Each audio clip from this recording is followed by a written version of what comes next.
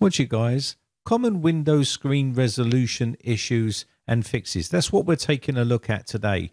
Causes of Windows 10 and Windows 11 black screen on startup is very common, and I'm going to show you some of the reasons why it happens and how to fix them. So first up, we're going to be looking at the first one, which is Windows updates. So Windows updates do go wrong and they can cause a black screen of death on reboot. Another one is when you go and install a program which is a faulty startup application. This can cause an issue as well. And maybe it's an outdated or a faulty graphics driver which is causing the problem of a black screen. Bad connection between your PC and monitor, maybe a cable is loose or something and it's causing a black screen. Software issue, these can be due to antivirus programs and things like that are causing a black screen of death. Or hardware issue, which means a failing monitor or a bad cable, which can cause a problem. Problems with your graphics card can also be an issue. Maybe your graphics card is starting to fail and that can cause a black screen of death. And we also have loose cables connected to the PC and the laptop. Now, as a technician, the best way to troubleshoot a issue like this is find out whether the issue is software related or whether it's hardware related, whether it's some sort of driver issue or some sort of software issue, or whether you've got an actual issue with hardware. Maybe it's a bad cable, bad monitor, or maybe you've got a loose connection there, or maybe it's something more sinister like a bad graphics card, or your processor is failing if you're using onboard graphics, or your motherboard is starting to play up as well. There's loads of reasons why hardware issues cause this problem. So let's first talk about the Windows update. You go ahead and update Windows and you go to reboot your system and you end up with a black screen. Or it's going through the configuring part of Windows Update and then all of a sudden you just get a black screen and it just sits there for absolutely ages and it doesn't boot up at all to the desktop. This is a common problem, and the only way to rectify this is to get into safe mode. Now, if your PC is constantly crashing to a black screen or you're having to force shut down the PC, you will get preparing for automatic repair. This is good because this is going to allow you to be able to get into safe mode a lot easier. You can see diagnosing your PC will come up, and this normally takes about 3 attempts of force shutting down the PC to get into this state. Once you get to automatic repair, you can go to advanced options. From here, you can then go down to the troubleshooting tab and click on troubleshooting. Once we click here, you get access to reset this PC. If you want to reset this PC, you can do, or you can go into advanced options and try to fix it yourself.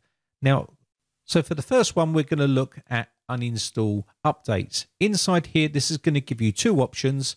It's going to give you the option to uninstall the latest quality update, or it's going to uninstall the latest feature update. Feature updates are those big, massive updates which add new features to Windows. And these are new builds like 22H2 and things like that. If you've done one of those, then use the feature update.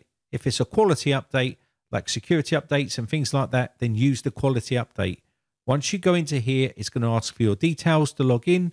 And this is where you can uninstall either the quality update or the feature update. And this will allow you to do that. So click on here and then uninstall that update. Moving on to the next problem, which is outdated or faulty drivers. You can get to the same location using the same method for shutting down a PC, and it will get you to choose an option. And this time we're going to go to troubleshoot again and then go to advanced options. Click on this one, and from here you're going to get some options available to you. So from here, first off, if you wanted to use system restore and you've got system restore points, you can try system restore. You can go to here, click on here, and it will open up the system restore window and allow you to restore your PC. If you have no system restore points, you can't use this method for any of the fixes. So let's go back to choose an option and then choose troubleshoot again and advanced options. Click on advanced options here. And now what we want to do is go to startup settings. Click on startup settings. And from here, we're going to choose enable safe mode. And you can see here, there's an option for a bunch of other things in here, but we're going to restart the PC and then go to startup settings window. And this is where we can enable the safe mode with networking or enable safe mode. And that's what we're going to do for this one. We're going to enable safe mode with networking. So we've got access to the internet so we can download software that we need to fix and remedy this problem. So let's choose number 5 and then boot up the PC here. It will go straight into a restart and boot the PC up. And this will take us into our safe mode area. So you can see here, it's loading in and the window is very small here.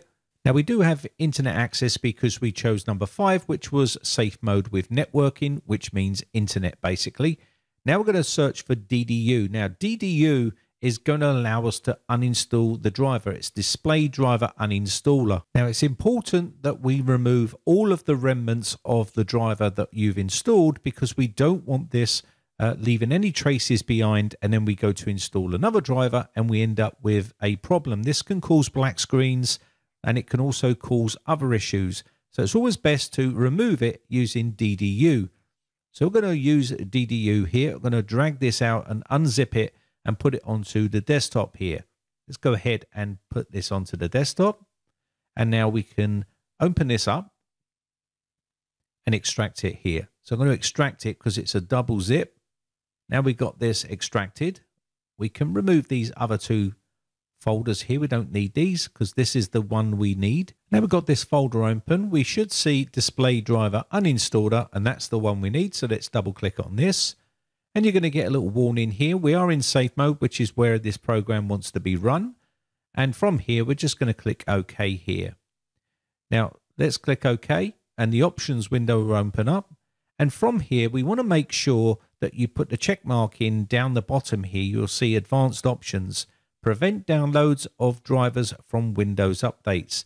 This is to stop Microsoft downloading a driver for you because sometimes that driver can be corrupt or it can cause you issues. So if you don't put a check mark in there, Microsoft or Windows is going to download the best driver for you, which you don't want because this will put you into a reboot loop with a black screen, and we want to remove that from the computer.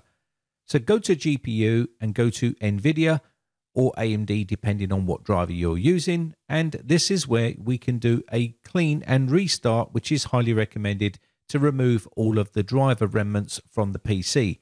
But before you do that, make sure you download your driver ready so you can just basically click on the install of your driver once it's been uninstalled. So go to either NVIDIA drivers or AMD drivers, depending on what you're using. So click on this to open up the page and choose your graphics card to download the correct driver for the graphics card you have. So GeForce here, you can see 40 series, 30 series, 20 series, and so on. So depending on what card you've got, you need to select the right one here and then choose whether it's a notebook or whether it's a desktop and what card you have here, and then choose search. And this will give you the correct driver for your machine. Click download and this will have the download file on your PC ready. So let's go to our display driver uninstaller program here, and we can now click on clean and restart, and this will go ahead and start uninstalling all the graphics driver on your system and all the remnants. This will take out any sort of files that are left behind, any registry entries or anything like that, remove all of that from the PC. And once this is done, we can then restart the PC. It will automatically restart. And once we get back to the desktop, we can then go and click on our driver. Now, it's not going to install the driver automatically because we disabled that feature, because that's important, because we obviously don't want that same driver coming back down if it's causing a black screen of death. Sometimes there's issues with drivers, especially graphics drivers, and they do normally bring out hot fixes for them pretty quickly, but this is a good way of getting around it and fixing it. Now, you can use an older driver as well if you want to. If the latest driver is causing issues, use the older version until they release a fix. So now we've got onto the desktop, we can now click on our driver and go ahead and install that graphics driver, and hopefully this will resolve your problem. So we're just going to let this go ahead and install, and then we can move on to the next problem and the next fix, which is a very common one, which is to do with screen resolutions and things like that. So let's go ahead and move on to this next fix here. So let's move on to the next one, which is to do with screen resolutions. And this is to do with your monitor resolution is set too high for the display you have, and it just can't get into Windows. So go back to your advanced options here and choose your startup settings. And from here, you will see Enable Low Resolution Video Mode. And this is the one you'll need to select. Once you select the Enable Low Resolution Video Mode, this will disable the high resolution graphics card and use the low resolution video mode, which will allow you to then adjust your video settings. This will then boot you back into the system with a lower resolution video setting, which allows you to then adjust. And this can be very useful if you've got a black screen on boot up. The other way is to shut the PC down and remove the CMOS battery from the computer. Remove the power cord from the computer and hold the power button down to drain any power left. Leave it for 1 minute and put the CMOS battery in, and this should clear your CMOS. Once you're at the desktop, you can then choose the correct resolution for your PC. Sometimes resolutions get changed by games or programs, and sometimes the coding is pretty buggy on those and it can mess up the resolution. Sometimes going from one thing to another can jack up your resolution as well. So make sure you select the correct resolution for your monitor, and once you're happy with that, you're good to go. So what happens if you can't get into safe mode and you get a black screen? So push Control-Alt-Delete, and this is going to fix any startup applications that you've installed. So if you get a black screen on startup, push Control-Delete, then hit Task Manager and open up the Task Manager here. So we're not in Windows right now, we're on the black screen on boot up, and you're going to open up the Task Manager by doing what I showed you here. Go to the Services tab and then find inside here the App Readiness service. So go back in to Services, and what we're going to do is come down and look for the App Readiness. Now, if this is running, what you want to do is stop it. So go down and to where it says Open Service. So this will open up the proper service window now. Look for the App Readiness here. And then what we want to do is we're going to double click on this, or go to right click and Properties, and then go Startup Type Disable, and then apply it and OK. And what we need to do is once we've done this, we can open up the registry editor. So now we've got this disabled. You can put this back on after the fact, but this is if you're trying to boot up your PC and you're getting a black screen after you've installed an application or something like that. So next, go to your Task Manager, go File, and we're going to go to New Task here and put regedit.exe, and we can now click OK and then click Yes to open up the registry editor. Now you want to go to this location here. Just follow where I go to on the screen here, and you just need to make sure that it says explorer.exe. We need to look for the WinLogon. So we're going to go to HKey Local Machine here, go to Software, open up this one here, come down to where it says Microsoft, open this one up, and then we'll come all the way down to Windows NT. So let me drag this down here and drag all the way down till you see Windows NT. Once you find Windows NT, click on this one, open it up, go to current version, open that up, and then one more we need to come down to, which is the WinLogon here. So let's come down here, and we're going to look for the WinLogon folder. Click on WinLogon, and then on the right-hand pane here, we're looking for Shell. Once you see Shell, click on Shell, and you should see Explorer.exe. If you don't see Explorer.exe in here, or you see some other type of value data, then make sure you type in Explorer.exe in there and click OK. Once you've done this, you can close off these windows and go back to where it says Task Manager here. So close this off, and we need to restart the system by using the power button and holding the left shift key down. Now, if you don't want to do this, you can do the force shutdown 3 times and it will take you back into that mode again. So whatever way you want to do it, if you can't get into it by doing the left shift key down and restarting the PC like this, so pushing the power button and then holding the left shift key down and pushing restart, and this will take you back into the choose an option window here. So let's go ahead and hold the left shift key down, and there we are, back to choose an option. Go back to troubleshoot here. Now we're going to go to advanced options again, and we're going to go into startup settings here. So click on startup settings, And what we want to do is go back into safe mode. Now, remember, if you can't get into safe mode because it's still a black screen, use the low resolution mode first. And then once we're here, we're going to go into safe mode with networking. So choose number 5, and then the system will be booting into safe mode with networking. From there, we can then uninstall the offending program. Now, you may be saying, why can't I go straight into safe mode automatically? But this is what you need to do to remedy this issue. So we're going to do this here. And then what we're going to do is we're going to go to the start button here. Go to settings. And then go to apps. Click on the apps here. And then choose the app that what you just installed that caused the problem. And I'm just going to uninstall a random app here. But basically, you just click on one and click uninstall like so. If it's that app that you've just installed on your PC. Antivirus programs are a common cause of this black screen, or it'll be a game or something like that that's done major changes to something. And you need to select that and then remove it. Let's just say, for instance, this one here, we can select uninstall and it will remove it from the PC. If you can't remove it from here or you can't see it, you can also go to Control Panel and uninstall programs from there. Also, go to Search and type Control Panel, go into Control Panel and go into your programs and features here. Inside here, choose the application that you just installed that is causing the black screen. We'll just say Chrome here, for instance, and uninstall, delete all of the browser history and browser stuff and uninstall it.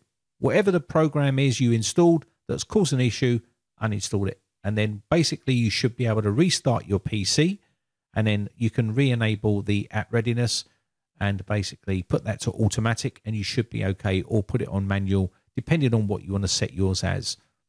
And you should be able to resolve that issue. Now, also, you need to go through some of the other things we talked about, which is the hardware side of things, where you're, checking for the connectivity. Make sure you get a good connection. You can try another monitor to make sure the monitor has not failed. If you don't have another monitor, you can plug it into a TV to see whether you get some sort of display. You can also try a new cable. Make sure you try a different type of cable, DP cable or HDMI cable. Try one of those. And then moving on to your other thing, which is your graphics card. If you have a graphics card in the PC, shut the PC down, remove the graphics card. And if it has onboard graphics, if it's an Intel chip or something like that, use the onboard graphics. If it doesn't have onboard graphics on the processor, maybe it's a Ryzen processor that doesn't have any sort of GPU on it, then obviously you will need to try to get your hands on another GPU to see whether that fixes and resolves the issue. Also, as mentioned earlier, you can clear the CMOS by shutting down a PC, removing the power cord, then removing the CMOS battery and holding the power button down to clear any power. Wait a minute and then put the CMOS battery in, and hopefully you'll be able to boot back up. And remember, if you've been messing around with resolution settings and DPI settings or any sort of overscaling and things like this, make sure you put these back to default, because this can cause a black screen if it doesn't like it and you try to change the screen again. So if you've gone from a big TV down to a small monitor, it can sort of adjust it automatically, but sometimes it can have issues like that and cause a black screen. So just remember what you're doing and then revert it back to exactly what it was. Any changes you've made on the PC, you can put those changes back. Another good way is to reset the PC back to factory settings and see whether the problem goes away. If it doesn't, it's more than likely hardware. Anyway, with that said, I think that is going to be about it for this video. My name has been Brian from briteccomputers.co.uk. Just want to say a quick shout out to all my YouTube members who joined my YouTube members group. I appreciate the support. Also, I want to say a special shout out to Farlap, Halley, Waleed, RTX Brody, Edward Kelly, Albert Hewson, Ron Hicks, Celtic Lad, PC Repair Tech, Vitality, Phil's Computer Repair, Big Daddy, Gary Belts, Mike Bigness, Jedi Buddhist, and Geo Sam and Welsh Tony. I really do appreciate the support, and I shall catch you in the very next video, or I'll see you on the Discord server for a chat. Have a nice day. Bye for now.